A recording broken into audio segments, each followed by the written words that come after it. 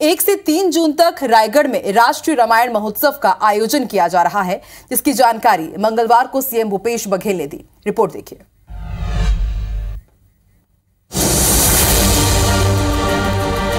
सालों तक बीजेपी भगवान के नाम पर राजनीति करती आई है और लग रहा है कि अब कांग्रेस को समझ में आ गया है कि राजनीति में राम का नाम ही उसके लिए संजीवनी साबित होगा।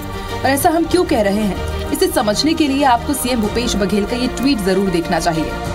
इस ट्वीट में सीएम भूपेश बघेल ने जानकारी दी है कि रायगढ़ के रामलीला मैदान में 1 से लेकर 3 जून तक राष्ट्रीय रामायण महोत्सव होगा, जो कि अरण्य कांड के प्रसंगों पर केंद्रित होगा।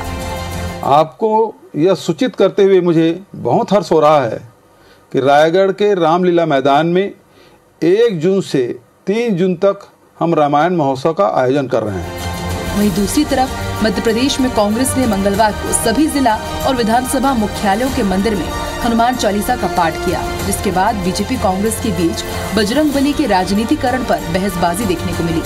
अब आप ये देख रहे होंगे ये बजरंगबली का कैसे राजनीतिकरण कर रहे हैं।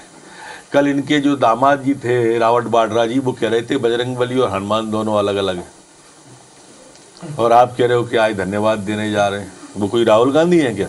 जिस विचारधारा का जन्म ही धर्म के आधार पर देश को तोड़ने के लिए हुआ हो, वो कांग्रेस पर आरोप लगा रही कि हम लोग बजरंगबली के नाम पर राजनीति कर रहे हैं। यानी राम और उनके भक्त बजरंगबली के नाम पर मध्य प्रदेश छत्तीसगढ़ में राजनीतिक स्कोर करने की रेस लगी है। बाजी किसके हाथ लगती है, राम और बजरंगबली का साथ किस प्रदेश में किसको मिलता है, ये कुछ महीने बाद पता चल ही जाएगा।